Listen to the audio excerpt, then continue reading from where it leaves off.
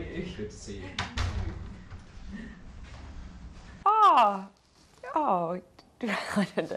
Was angry the word? I mean, look, it was, I think it might have been a day that we had maybe 8 cases, 8 or 9, if my recollection is correct. And of course, we weren't happy. You know, New Zealand's the bar we'd set ourselves was very high. So of course we weren't happy with that, but to be described in that way was a misrepresentation of New Zealand's position. Yeah. A plan to communicate it and say this is where we need to sit. Yeah, even though these were decisions that, of course, you know, no one had ever taken before. We'd not had these circumstances before.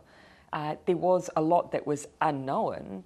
But the only questions for me really were about, you know, different exclusions and things like that. Those were the things that we gave ourselves a bit of time to debate. The idea that we needed to go into a full lockdown, that was clear. I didn't question that at all.